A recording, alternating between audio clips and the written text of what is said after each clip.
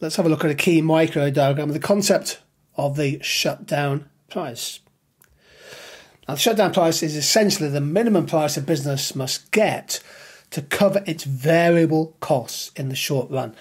Indeed, if the market price falls below that level, the firm might actually lose more money by carrying on and lose less money by shutting down some or all of their production.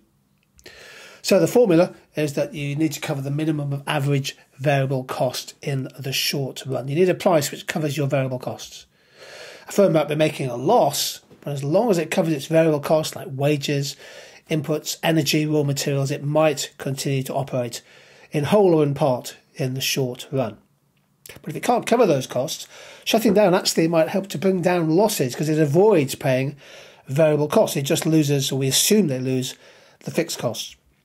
So, for example, in farming, if the market price of wheat collapses and drops below the basic cost of seeds and fertiliser and labour, then the farmer might decide to leave fields fallow for a season rather than planting and operating at a bigger loss.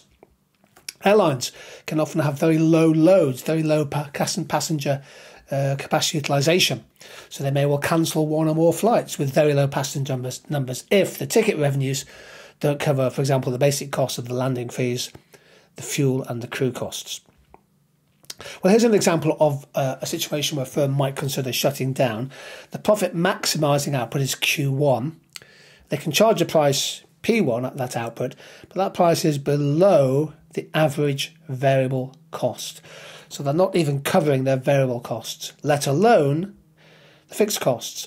So P1 AC1 shows the loss per unit if they carry on producing. AC is that loss per unit. Whereas if they shut down, they only lose the fixed cost. So the loss per unit would be AB. So if price is below average variable cost, in theory, firms may shut down. They don't always. Of course, it depends on whether the price is artificially low. Maybe there's been a recession. Do firms have profits to sustain losses in the short run? In the long run, firms must make at least a normal profit. We build the opportunity cost of capital into the average cost curve. So in the long run, firms need to cover all their costs. Price must be at least equal to the minimum of the average cost curve. There we go. It's an important diagram, particularly in areas where businesses are shutting down some of their operations, loss-making firms. So that's the diagram on the shutdown price.